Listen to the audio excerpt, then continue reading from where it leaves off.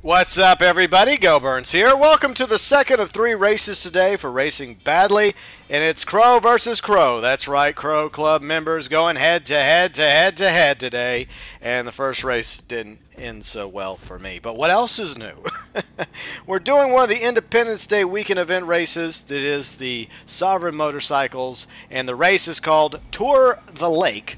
And you think I would have an opportunity here to actually do well. I mean, we're all on the same bike, which is the sweet big old hog Sovereign, the Western Sovereign, which came with the Independence Day special. But it's me we're dealing with, and if you follow Racing Badly 3 days a week, Tuesdays, Thursdays, and Saturdays, you know when it comes to racing, I'm not very good. It's true. Now, I really do like this bike. It's a nice looking hog. I didn't really feel like dropping $120,000 for it. I just don't really have the room in my garage. I already have 2 motorcycles, my Body 801, and of course the Sanchez, which I got for free, by the way. I jacked it off somebody up in Blaine County. It only cost me $3 grand to put the insurance on and then everything else. So, hey, I love free stuff. Plus, that's the name of the game, Grand Theft Auto. Duh. Anyways, currently in second place right now. But there were several reasons why I chose not to get the Sovereign. A, the price tag, as I stop here to take a leak at this mobile home. No, I did not intentionally stop. I ran into that damn thing. That usually happens for me. So, the Sovereign, while it's a nice looking bike, it handles rather well for a motorcycle. The issue I have is the fact that it's a lack of customization. I mean, what you see is what you get on her. I mean, you can upgrade the engines, the brakes, the wheels, but that's pretty much it.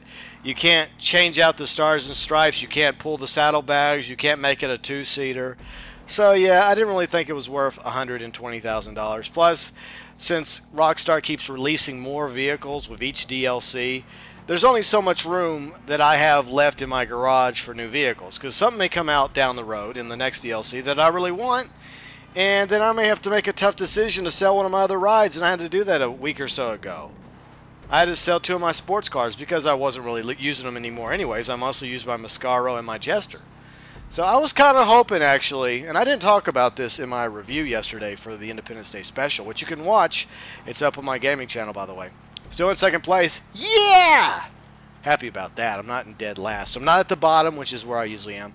But one of the things I really would have liked to have seen included in the Independence Day special was a muscle car. Now, this wasn't my idea. I saw someone else mention this a few days ago. I think a muscle car would have been sweet. I mean, that's an American car. Maybe the Dukes from Grand Theft Auto 4 or the Stallion. One of those 2 options. As I go, oh no, don't do that, don't! Damn it! Oh, I knew this race was going too well for me as I'm in the water, taking a little drink. Oh, shit. Oh, well. Hey, I'm still in second place somehow, but I think my... oh, I think this race is turned for the worst.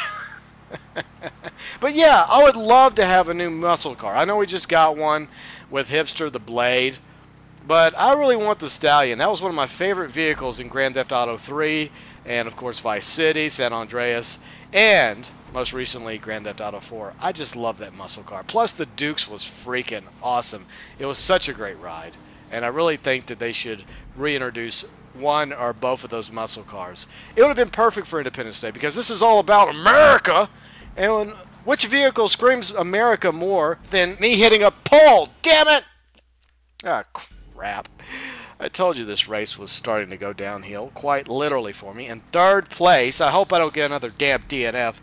But, like I was saying, what do you think? Do you think a muscle car would have been another addition that they should have included, or would you like to see a muscle car somewhere down the road? What kind of vehicle or vehicles would you like to see added in a future DLC release? Let me know below in the comment section. Oh, by the way, you can join the Crow Club. That's right. We are looking for new members. We have up to 60 now. We're a fun, small, active crew, always doing stuff together, goofing off in free mode, doing missions, earning RP, money, ranking up, and of course, we're going to be doing some events together, kind of like this, racing and doing other things too. We do survival missions, we do rooftop rumble, trash talk, and we're planning on doing I think a car show soon, so that's going to be a lot of fun. So be sure and join the Crow Club if you're looking for a brand new crew to join on Grand Theft Auto Online. I have it linked below in the description section as time starts to run out. I do not want another DNF. Please just let me have third place. Please, come on, come on, come on, come on. You can do it. Yes! Yeah. Third place, baby. Oh, yeah. It beats a DNF. I will take it any day of the week. Give me the bronze, please. I will wear that with pride. That's how bad of a racer I am. I will take anything over a DNF. Of course, congratulations to Lady, and of course, she is the victim of the bald glitch as well, just like Nano was in the first race. So, with the second race over, it is currently tied. Nano, 1 race. Lady, 1 race. And me, 0. So who is going to win the next race? Well, stay tuned. That is coming up in just a few on this channel. If you enjoyed the video, hit the like button. Be sure and check out all my episodes of Racing Badly. And, of course, the rest of the stuff on my gaming channel. Post content daily, 7 days a week. And hit the subscribe button. That helps the gaming channel grow. It also encourages me to make more videos for you. Thanks for watching.